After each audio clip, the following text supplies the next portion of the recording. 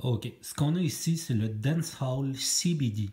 Moi, je suis un très grand fan des variétés CBD, parce que c'est quelque chose, premièrement, qui est bon pour l'anxiété, contre l'anxiété, en fait. J'ai tendance à l'être un petit peu moi-même, mais quand je fume de ça, je suis vraiment très, très calme pour au moins 2 ou 3 jours. On peut sentir du sativa aussi là-dedans. Il n'y a pas beaucoup d'effets sur le corps. Ça se passe vraiment sur l'esprit et sur la tête. Pour moi, tout ce qui contient du CBD, c'est vraiment, vraiment dans mes variétés préférées.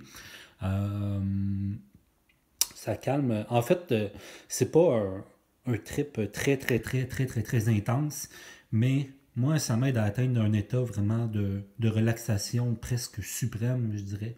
Ça fait drôle dit comme ça, là, mais je pense qu'il faut l'essayer pour bien le comprendre. Le CBD, moi, je le recommande à absolument tout le monde. C'est pas quelque chose qui est super intrusif.